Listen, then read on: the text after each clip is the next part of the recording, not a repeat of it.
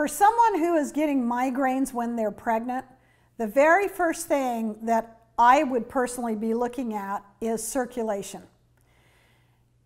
Are they getting enough exercise? Are they moving enough to where they are getting enough blood flow to the brain? Because one of the things that will cause severe migraines is restricted flow to the brain. Sometimes when women are pregnant, they're not feeling very good. They're not as active as they would be when they're not pregnant.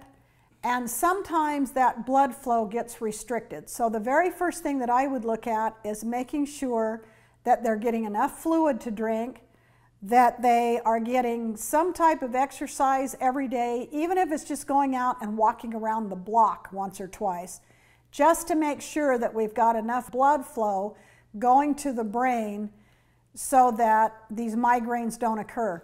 The other thing that can possibly cause migraines during pregnancy goes back to hormones again. If there is an imbalance of hormones, if the chemistry has made a radical change and the body's having a hard time dealing with it, it can cause migraines. The very first thing I would recommend for something like that is drinking a quart of red raspberry leaf tea every day to help strengthen and feed the pregnancy, balance the hormones, get more fluid into the body, and see if that doesn't help to eliminate the headaches.